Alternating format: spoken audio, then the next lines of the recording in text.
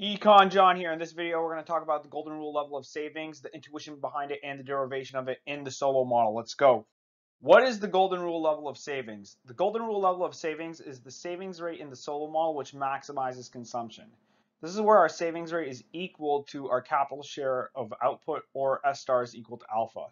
This occurs where our marginal product of capital is equal to delta, which is our depreciation rate. Graphically, this is where the slope of our depreciation line is tangent to our production function. In terms of showing that our golden rule levels of savings is equal to alpha, we could see that there's a little bit of algebra involved. I'm just going to make a couple of points over here. To that, recall that our golden rule level of savings rate is where our marginal product of capital is equal to delta, our depreciation rate.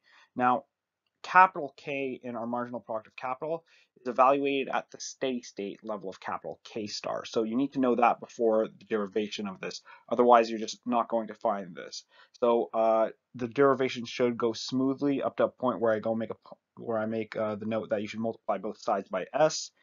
And after that, we should hopefully be able to show with a little bit more algebra that our golden rule level of savings is where our savings rate is equal to our capital share of output alpha. So I hope this helps. Let me know. Have a great day.